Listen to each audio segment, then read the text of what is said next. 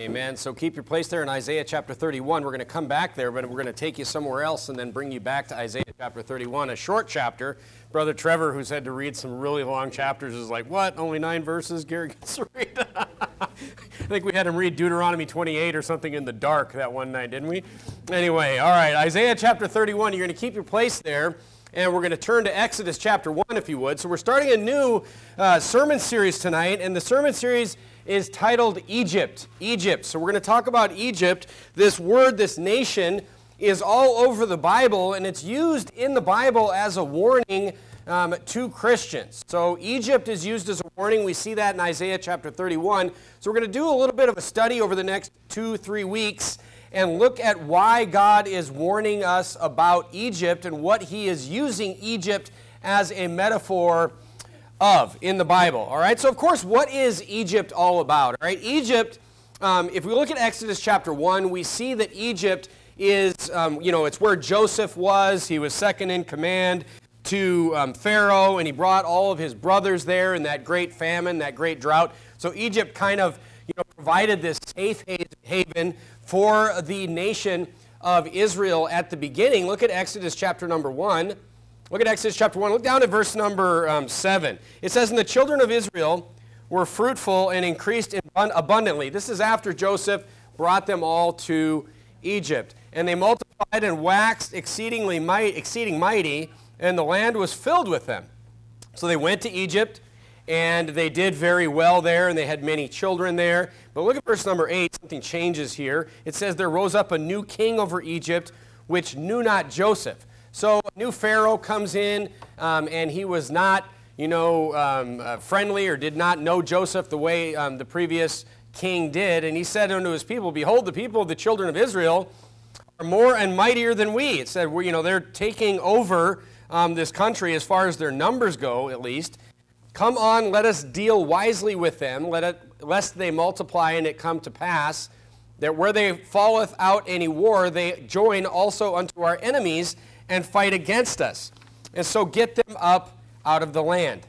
Therefore they did set over them taskmasters to afflict them with their burdens, and they built for Pharaoh treasure cities, Pithom and Ramses. But the more they afflicted them, the more they multiplied and grew." So they didn't stop growing in numbers, even though they were being persecuted or they were put under this tribulation. "And they were grieved because of the children of Israel. And the Egyptians made the children of Israel serve with rigor, and they made their lives bitter with hard bondage in mortar and in brick, and in all manner of service in the field. All their service wherein they made them serve was with rigor." And of course, this is the story of how they came into bondage in Egypt. And then, of course, the story continues as Moses goes to take the people away, and he rescues God's people from Pharaoh, in that famous story of Moses and Aaron and the 10 plagues and all of that. So throughout the Bible, we see that is where the original story of Egypt is. But throughout the Bible, Egypt is used as a metaphor of the world, of carnal things. All right, so it's used as a metaphor and a warning as a metaphor to Christians that we should focus on spiritual things and not carnal things. So you're indwelled, if you're saved tonight, you're indwelled with the Holy Spirit, but you also have the flesh. And the Bible is teaching us using the metaphor of Egypt, it is constantly warning us against following the flesh, because the world, or Egypt as the Bible would call it, has many things to offer your flesh, not your spirit. All right, so tonight, flip back to Isaiah chapter 31. Tonight I want to warn you about one specific thing that the Bible is talking about in Isaiah chapter 31 about Egypt, or about the world. Look at Isaiah chapter 31 and look at verse number 1. Flip back to Isaiah chapter 31 and look at verse number 1. Look what the Bible says here. It says, "Woe to them that go down to Egypt for help, and stay on horses and trust in chariots, because they are many, and in horsemen, because they are very strong. But they look not unto the Holy One of Israel, neither seek the Lord." So again, this is using this example of going down to Egypt, trusting in things of the world versus trusting in the things of God. All right, look at verse number 2. It says, "Yet he also is wise and will bring evil and will not call back his words, but will arise against the house of the evildoers and against the help of them that work iniquity. Now the Egyptians are men, and this is really the key right here. The Egyptians are men and not God. So the difference is Egypt is trusting on, going to Egypt is trusting on men and not, which is the opposite of trusting in God, all right? And their horses flesh and not spirit. When the Lord shall stretch out his hand, both he that helpeth shall fall, and he that is holpen shall fall. Holpen is like an older word for like he that is helped. It means he that is helped shall fall down, and they shall all fail together. So what the Bible here is saying is those that trust in these things in Egypt, which we're going to talk about specifically tonight, what those things are, it doesn't matter that they're helped from Egypt because they're still going to fall, if that's what they trusted on was the thing in Egypt. So tonight I'm going to look at this very specific thing in verse number 1, which is horses and chariots. Turn to Job chapter 39. So tonight we're going to talk about Egypt and the warning against horses and chariots from Egypt. So what is the deal with horses and chariots? What do those represent? All right, if you're a horse fan, you are not going to like the sermon tonight. All right, I'm sorry in advance, but we're just going with what the Bible says, not what your emotions think. All right? Okay. Job chapter 39. What is the deal with horses? What are horses symbolizing here in Egypt? All right, look down at verse number 19 of Job chapter 39. What's the deal with horses? All right?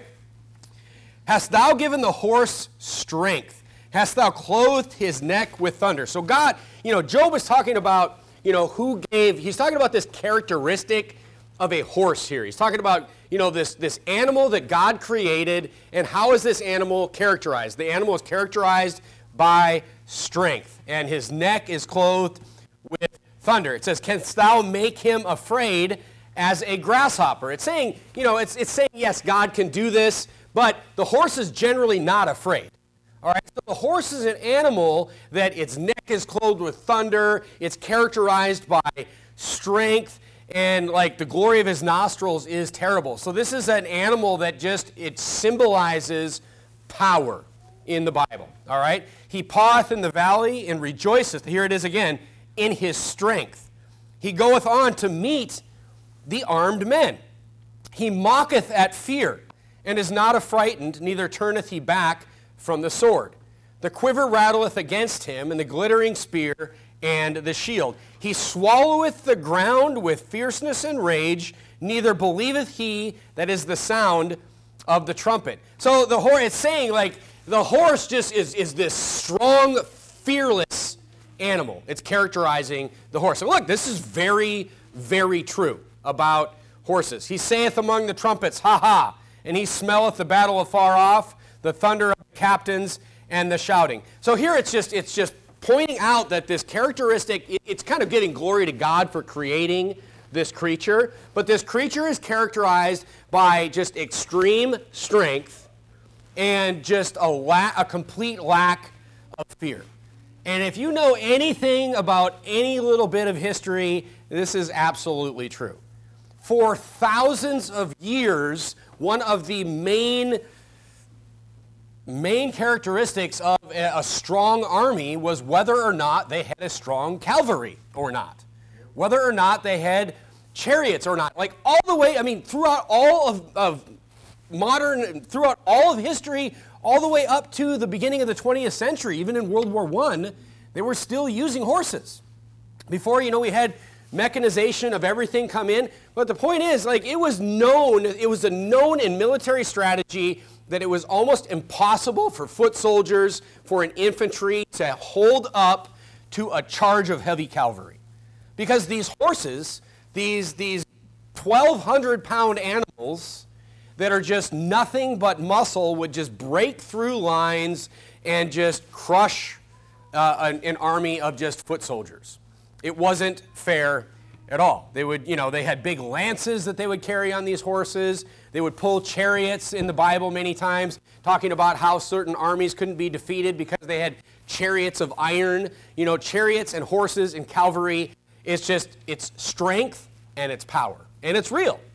And it's something that's true. I mean, I grew up with horses, which is why I have a disdain for them, actually. But one of the things that I remember distinctly about horses is, I mean, everybody thinks, you know, you move to the city and everyone's like, oh, cute horses, all this stuff. Look at the pretty horse, and I can have a pretty horse, and I can brush his hair, and I can braid his mane, and all this kind of stuff. I don't know, like, we didn't have those kind of horses at all. Like, we had the kind of horses that, I mean, I don't know, I still remember being a kid and having like a horse with like a rope around its back end and having several men trying to get this horse into a trailer. The horse did not want to go into the trailer.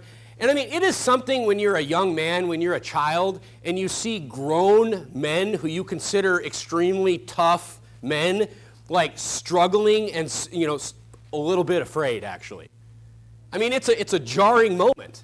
But basically, these animals are so strong, if they don't want to go somewhere, they're not going to go. If they want to go over a fence, they're going to go over the fence or through the fence. There is nothing that's going to keep it in. If it's literally 1,200 pounds of solid muscle that can basically kill you at any time. So it's not so cute to me. All right, those are the kind of horses that we had. All right. But turn to Psalm chapter 147. So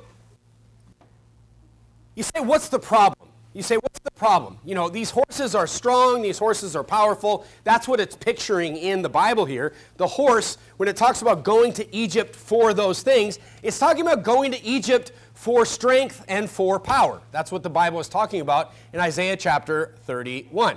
So what's the problem? Well, the problem is this. Turn to Psalm chapter 147 and look at verse number 10.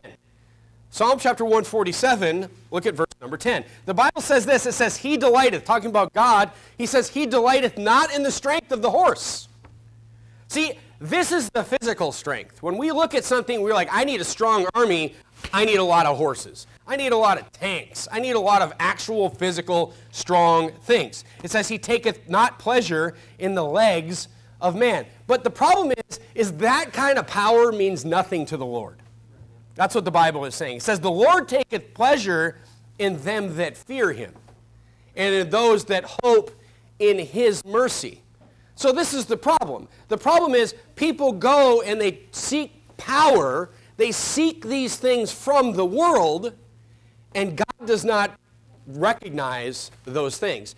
God only wants people to seek him and to seek his mercy. So look, it seems to make sense. Turn to Matthew chapter 6 and verse number 24. As a logical person that needs power in a situation, they need strength, it seems to make sense to go get something that's powerful. But the problem is this, and it's pointed out in the first verse of Isaiah chapter 31, but Jesus actually says it in Matthew chapter 6 as well, in verse number 24. Look what Jesus says. The problem is that you can't rely on two things equally at the same time. It's impossible.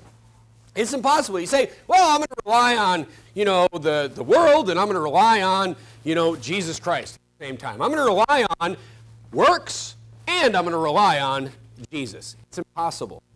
You cannot do both. And that's what Jesus points out in Matthew chapter 6 and verse number 24. He says, no man can serve two masters. For he will either hate the one and love the other, or else he will hold to the one and despise the other.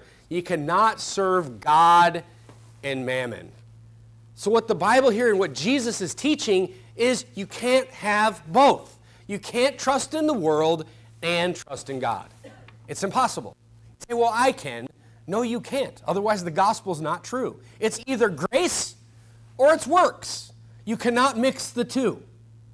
Those two don't go together. You're either relying on yourself or you're relying on Jesus Christ. But the thing is, Egypt has stuff. And that's the problem that people run into, and that's why the Bible warns so much about it. Look, horses and chariots are there in the world. So tonight we're going to talk about, I want to warn about what the Bible is talking about here, seeking horses and chariots from the world. What does that mean? It means seeking power and strength from the world. Look, folks, the world has power and strength. And if you seek it, you can gain it. You can gain power and strength and position from the world. You can go to Egypt and you can get those things. The world at least claims that it has it all. And you can seek those things. Look, the world has real power. Like, it has real power that's up for grabs.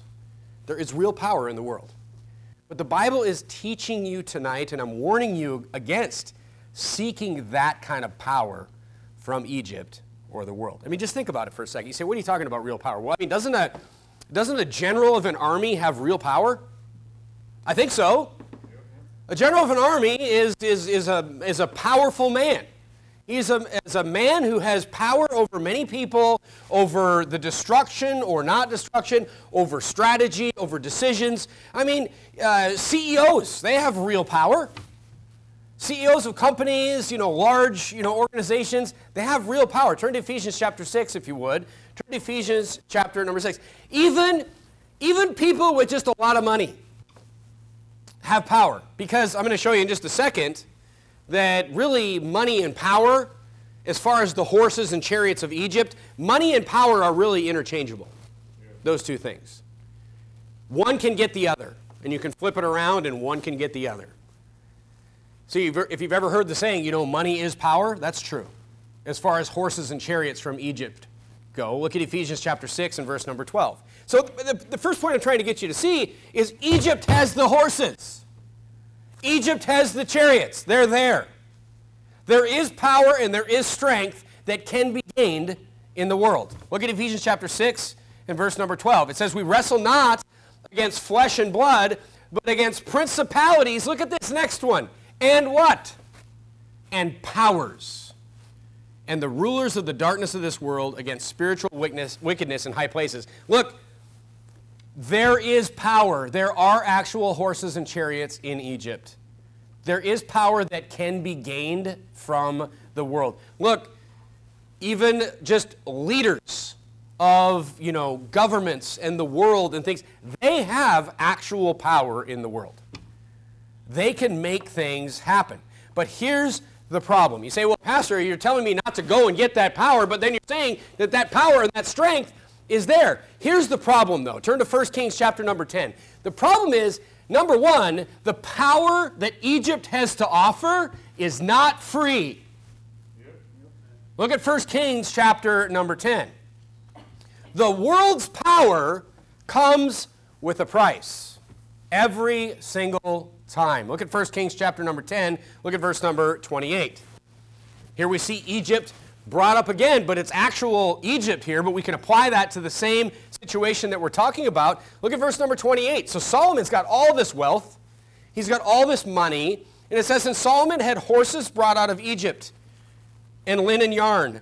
King's merchants received the linen yarn at a price.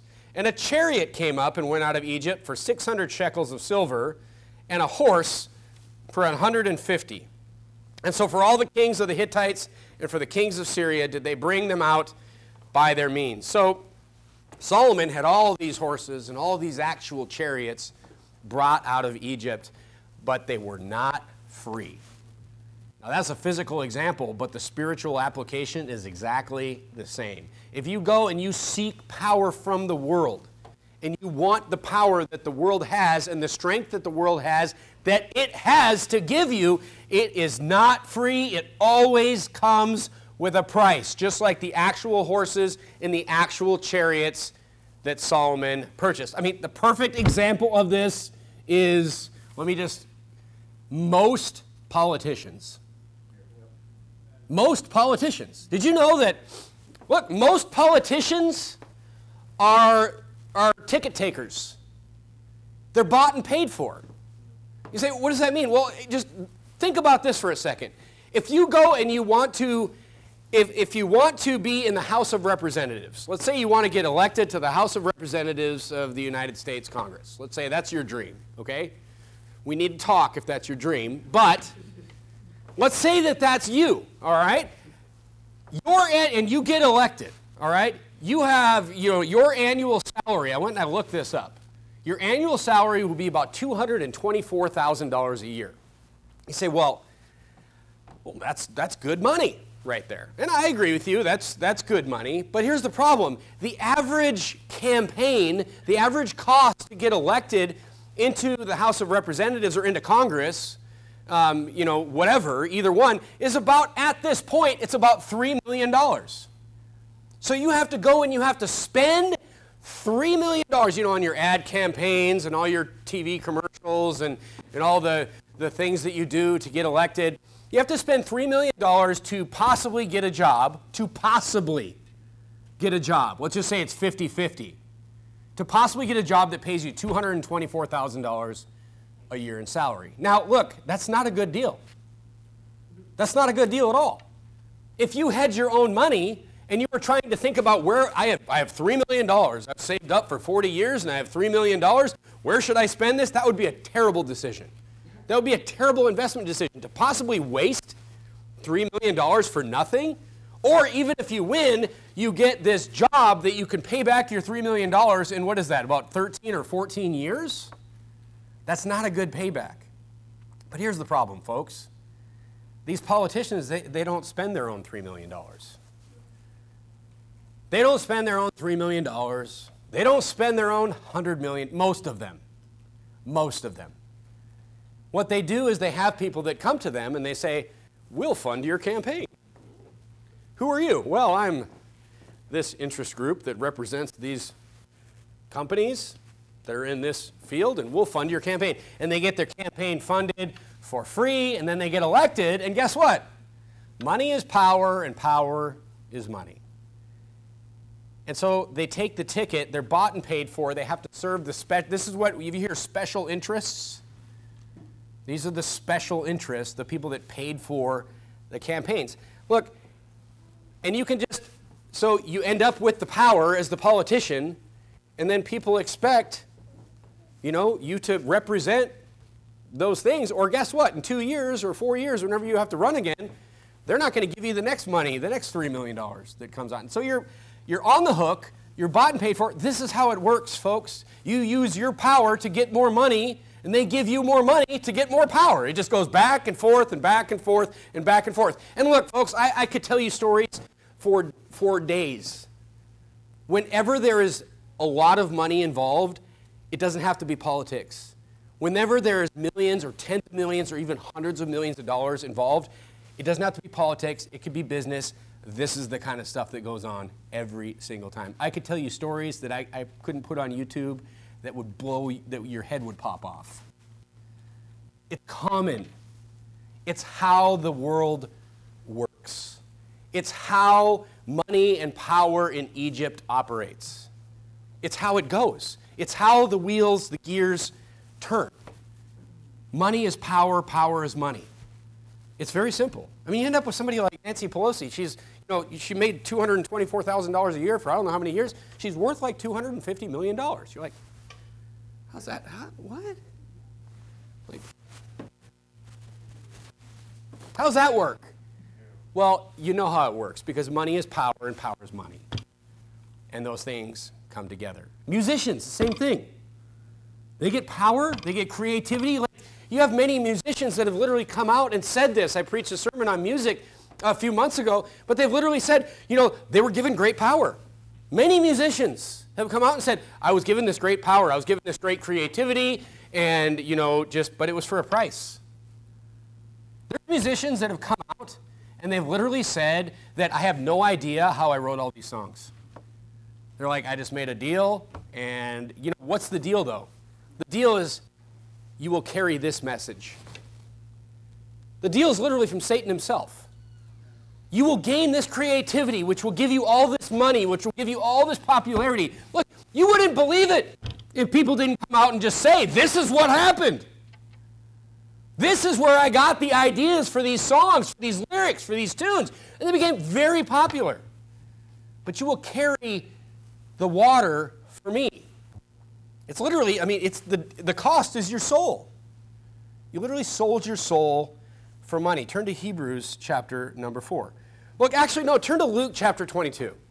Turn to Luke chapter 22. So we're talking about going to the world and receiving power and receiving strength. But here's the problem, folks.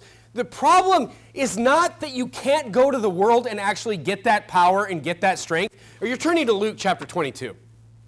The problem is this. The real problem for the Christian especially is that you should not have that desire for power from the world. You should not have that desire for strength from the world. Because the problem is this. The problem, and it's totally ironic, but people, and Jesus explains this in Luke chapter 22. He explains it again in Matthew 23, I believe, when he's talking about the Pharisees. He's saying that the people that want power from the world are the people that should not have power.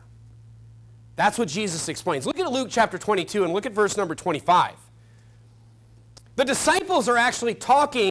They're talking about who is going to betray Jesus. And then the disciples, they have a different debate. It says, and they began to inquire. Look at verse number 23 of Luke chapter 22. It says, they began to inquire amongst themselves. This is the disciples.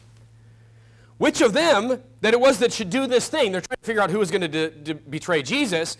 But look at verse 24. There was another argument that was taking place.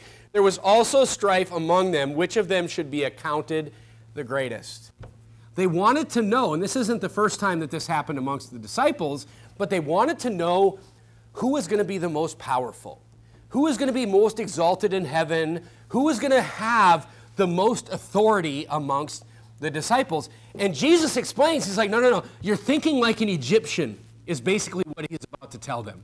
Look at verse number 24. It says, or verse 25, it says, he said unto them, the kings of the Gentiles exercise lordship over them. He's like, you're thinking like a worldly king. You're thinking like a worldly leader. And they that exercise authority upon them are called benefactors. But ye shall not be so. But he that is greatest among you, let him be as the younger, and he that is chief as he that doth serve. You see, the problem is this. In the world, when you get to be the head of something, you get to be the king, that means, that's what people want. That means you have the power. But Jesus is saying, no. He's like, to be the leader, that means you're the servant. Jesus is saying, to be the greatest means you will serve the most. He's literally defining servant leadership here. So the young man that hasn't done anything in his life, that just got, bullied in high school, and he just can't wait to get to be the boss so he can just put the pain down on everybody else that he's been suffering. You ever met this guy? He's just, he wants to become the bully. It's like, no, that's not the person you want to be leading. The person that wants to be leading, Jesus explains this to the disciples, and as soon as you know this, then he's probably like, who wants to be in charge now? Now that you know you're going to be washing the feet, you're going to be carrying the water, you're going to be doing the hard things. When there's not enough for everybody else, if you're in charge, that means you don't get any. Right. Yep. This is the servant leader that the father of the family should be. This is the man who puts his wife and children in the lifeboats, and he doesn't go, and he goes down with the ship. This is what Jesus is teaching. You want to be the greatest? You're going to suffer the most. And Jesus proved that with his life. He was the greatest, and what? He suffered the most. He suffered everything. That is the problem. Jesus is saying, no, to lead, you lead through service. Somebody that is out there that is desiring power and strength from the world is somebody that you would never want to have that power. And look, there's a problem, folks, if you're a Christian and you're telling yourself, I want that power from the world. Turn to Hebrews chapter number 4. Look, the only power you need as a saved believer tonight is in Hebrews chapter number 4, and look at verse number 12. And it doesn't come with any strings. Look at Hebrews chapter 4 and verse number 12. This is the power as a Christian that you should desire. And look, and if you desire the power and the strength from the world, but you don't desire this power, there's a problem in your life. Look at Hebrews chapter 4 and verse number 12. The Bible says, the word of God is quick and powerful and sharper than any two-edged sword, piercing even the dividing asunder of soul and spirit and the joints and marrow, and the discerner of the thoughts and the intents of the heart. That is the power that you should desire. That is the power that you should seek. The world will tell you that a person cannot change. The world will tell you that once your personality is set, that's it. No. The Word of God is powerful. The Word of God can change you. If you get saved and then you get in the Word of God, you read your Bible, you listen to preaching, and then you apply it in your life, you will change. Because why? Because it has real power on you. Because the Word of God, look, the Word of God literally created the world. God spoke the world into existence. That's how it happened. And God said, and God said, and God said. That's literal, physical power. That's the power that we should seek. But do you seek the Word of God? Do you seek that power? Or do we seek the horses and the chariots of this world? Do we say, oh, if I could just get that job, if I could just get a little bit more money in my life, if I could just get further here and further there. No, but you're not seeking this power. This is the power. This is the power that we carry out there today, and we pass people from death to literal eternal life. What other power could there be? And it's free. It's a gift. Why don't we seek it? Yet we hunger for Egypt's power. We hunger for the things that the world has to offer that will lead us nowhere good. Look, if you want power from the world, you can obtain it. It's there. The horses and the chariots, actually don't go back to Exodus chapter 1. Go to Romans chapter 6. And this is something we need to define as Americans, because I talked about freedom and what people think freedom means a couple weeks ago. But if you want power from the world, you can get it. It's there. You can get that job. You can get those things that the world has to offer. You can obtain it. You can have the horses. They're for sale. They're out there. But the real problem is this: wanting it in the first place, wanting the horses from Egypt, means that it's really Egypt that has power over you. That's what it means if you desire that power. They have the horses. And you say, if I get those horses, I have power. But no. If you go to them for the horses, they have the power over you. That's the problem. See, Egypt, if you go back, if you just remember back to what I read to you in Exodus chapter 1, Egypt had what the people needed. But it was Egypt that took over the people and took their freedom from them. It was Egypt that took the people into slavery. It said that, it took them into bondage. And, look down at Romans chapter number 6 and look at verse number 15. This is exactly what seeking strength and power from the world will do for us. It will take us straight into bondage. Look at verse number 15. As Christians, we should understand the true definitions of freedom and bondage. Because the true definition of freedom isn't, I just get to do whatever I want. A true definition of freedom is in Romans chapter 6 and verse number 15. It says, what then? Shall we sin because we are not under the law, but under grace? God forbid. This is for those people that say, oh, you believe that you don't have to live a certain way to be saved? Where you can't go out and tell people that. They'll just go crazy. They'll just go nuts. They'll just go and be like, yeah, I'm saved, and I can just go and sin all I want. But the Bible here is saying that you should not do that because God forbid. Why should I not do that? Will I lose my salvation? No, you won't lose your salvation, but you will drive yourself into bondage. Look at verse number 16. Know ye not that to whom ye yield yourselves servants to obey, his servants ye are to whom ye obey, whether of sin unto death or of obedience unto righteousness. But God be thanked that ye were servants of sin. I'm no longer a servant of sin. I don't know about you, but I was. Before I got saved, I did have the wrath of God abiding upon me because of my sin. But the moment I got saved, sin had no more power over me. The moment you got saved, sin no longer has power over you. It cannot kill you anymore. It cannot send you to hell anymore, because God will see the righteousness of Christ when he looks at you if you're saved. But you could still voluntarily put yourself into bondage if you follow the flesh and become... Why would you do that? It's like the jail cell's wide open and you're just continually just putting yourself into bondage. You're not going to lose your salvation, but you're going to put yourself into bondage of sin. When that sin literally has no power over you. It's like something that's totally weak and you're strong, just giving yourself over to the thing that's weak.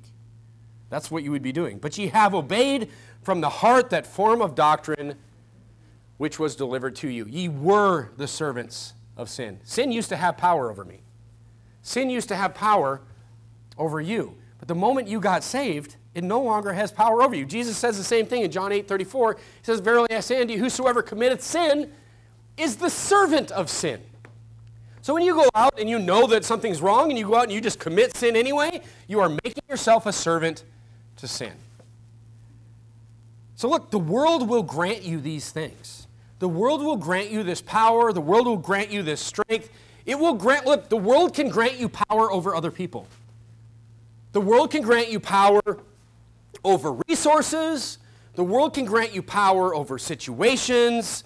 The world can grant you, but it comes with a cost of becoming a servant to sin in many places, at many times. I mean, we were just talking about today after service, we were talking about organizations, and I mentioned this a couple weeks ago, talking about organizations about, how there is no head of any global government right now.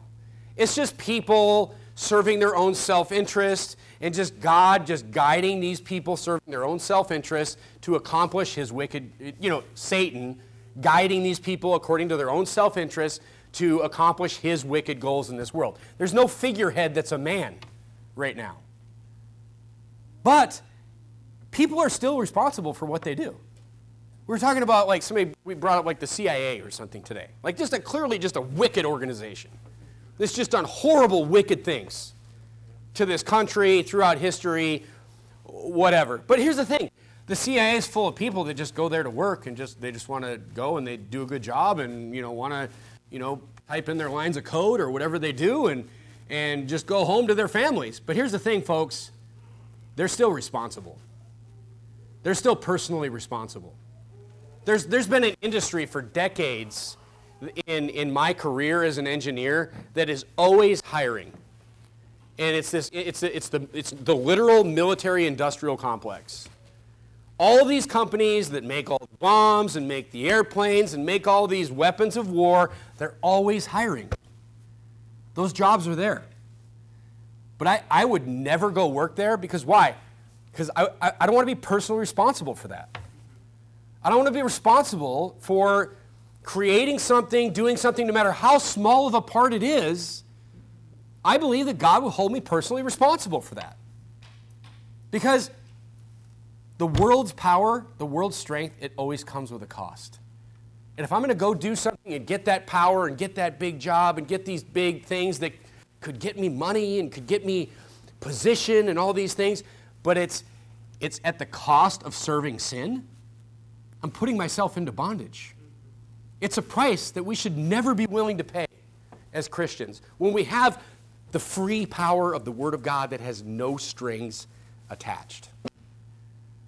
We should not want to have anything to do with the power and the strength that the world has to offer. Instead, trust in the Lord. That's what God is saying in Isaiah chapter 31 and verse number 1. He's saying, look, leave all that stuff out there. He's like, you trust in me because I don't respect the horse and his strength and his power. What I respect is whether or not you fear me. That's the power and the strength that we should rely on. It's just our fear of the Lord and knowing that no matter what, he can handle anything that comes our way. So don't go to Egypt for horses and chariots. Trust in the power of the Word of God. Let's bow our heads and have a word of prayer.